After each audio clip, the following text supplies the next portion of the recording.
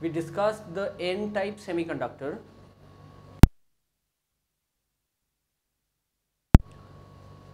We discussed the N-type semiconductor. Now we come to the P-type semiconductor. Now this is the second type of extrinsic semiconductor. Fine. So we had seen till now we have the intrinsic and extrinsic, correct?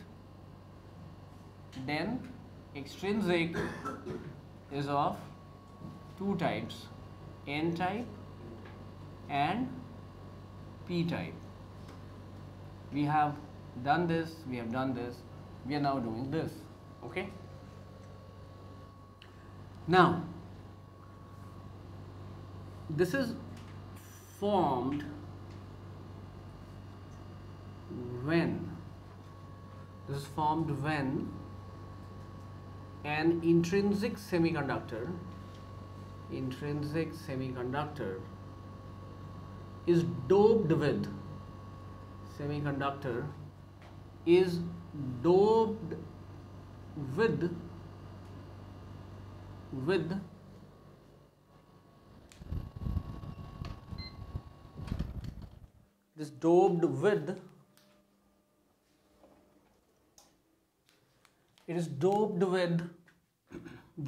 trivalent atoms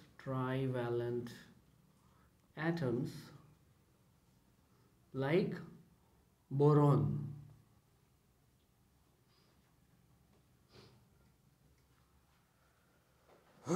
Okay, it's a trivalent atom, boron. Now what happens?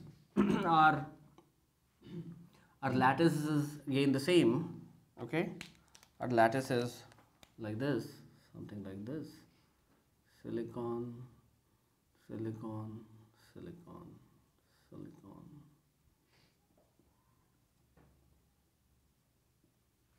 Okay.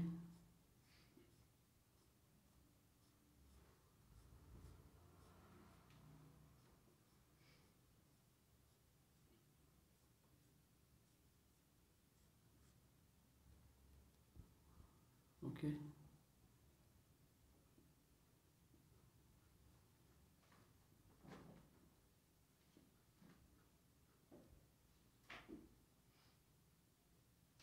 Fine.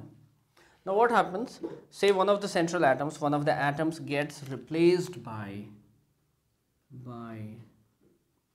boron. Now boron is trivalent. So what happens? Three of its electrons, they enter into bonding with three of the neighboring silicon atoms, and the fourth one is simply not able to bond. That means this, which looks like a bond, is actually a hole. We understand? This is actually a hole, and what happens? So I'll have an overwhelming number of a lot of holes. Due to that, what happens? Many of the conduction electrons, they'll fall into it, and the number of electrons will come down. Fine. Each trivalent atom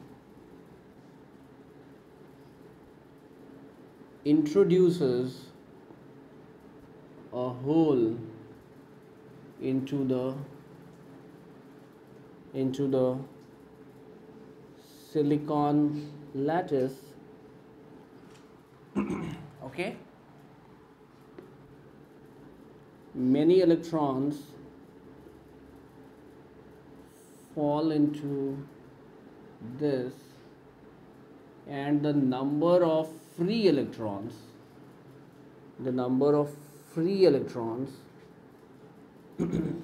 decreases. Correct? The number of free electrons decreases. Thus, NH becomes very, very greater than NE. Okay, since the majority carrier, the majority carriers are positively charged holes, positively charged holes, the semiconductor is called the doped semiconductor. The doped semiconductor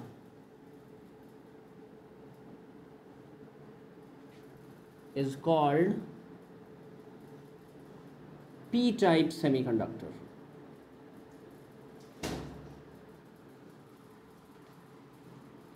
P-type semiconductor. Okay, obviously, as we discussed earlier, the overall charge on the conductor is still 0. Okay, however, the overall charge, the overall charge is still 0. We get that point. The overall charge is still 0. Fine. And Ne into Nh is still Ni squared, even though Nh is very, very, very large. Okay. So the conductivity obviously goes up. The conductivity obviously goes up, but it is still not clear how we have been able to gain a greater control over the flow of electrons. That will be clear when you actually form a p-n junction.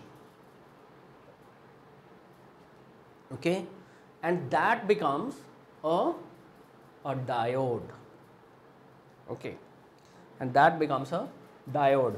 Many peculiarities of those diodes we'll study in physics, but at least we'll have a glance through what a diode is, what is it meant to do, and how is it possible that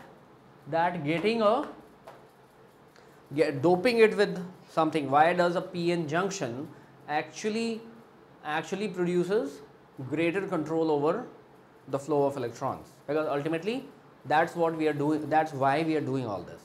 Okay, another thing that is very important for you to understand is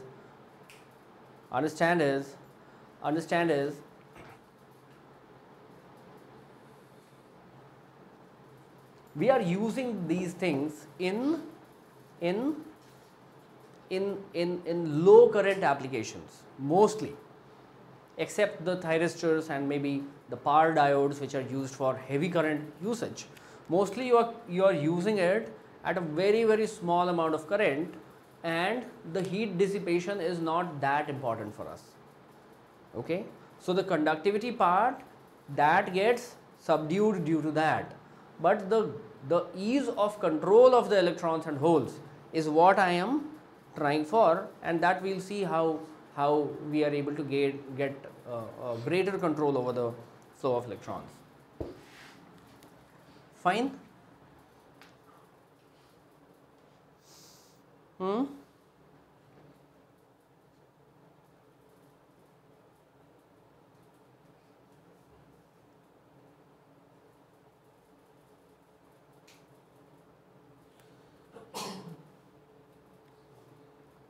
Okay.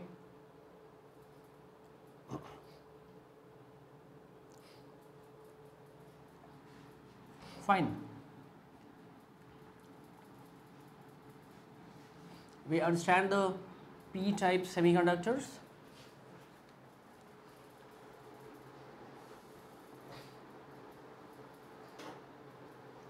How do we do the doping? It is done actually molecule by molecule. You actually dope it while you are building a silicon wafer. You take a small chip kind of thing. Over that you start depositing silicon atoms, and in that you have got whatever ppm you require, the desired ppm of these molecules mixed, and they start depositing layer by layer. Okay, so that whole, so whatever you make, it is an integrated kind of thing, and that's why you call them integrated chips, ICs. Okay, and ICs are responsible for this boom of the technology and the communication revolution that you're seeing around. Okay, How costly is it? it's cheap, it's quite cheap.